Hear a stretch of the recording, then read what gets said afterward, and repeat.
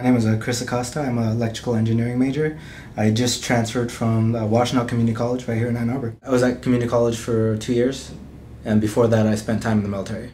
The engineering transfer specialist at the engineering side told all of us that were transferring in through email about this opportunity. I want to go into alternative energy development and also really the efficiency side of things.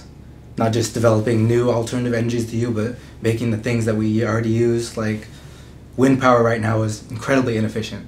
So that's one of the things I want to work on, is how to make that more efficient. How can we get more out of what we already have? I'm working with the nuclear engineering department. So it's not quite my major, but it's always great to have interdisciplinary stuff going on. My advisor is Mark Hamney. We're working on transmutation of carbon. We're running really high voltages through these carbon rods and making arcs through the air across them. What happens is the air ionizes around the carbon, and what we've been noticing is slightly different minerals that are in there before and after. Like our pieces of carbon that we use are about 99% pure, and afterwards we're seeing huge chunks of like aluminum and magnesium in there that wasn't there before. So what we're trying to do is recreate this effect and see if we can figure out exactly why this is happening, and maybe make it marketable or make it a lower cost way of kind of making these minerals that we don't really have.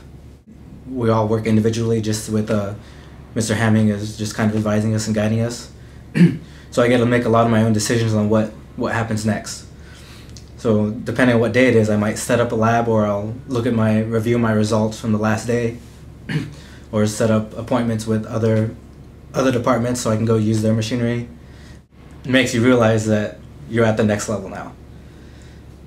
Because even like I work with a lot of these people at the chemistry department, the aerospace department, and before I even go meet with them, I have to go fully prepared to speak with them in the academic sense. They wanted to speak to me like I was a chemist, so I had to go out, do my research, come back, and speak with them like a chemist.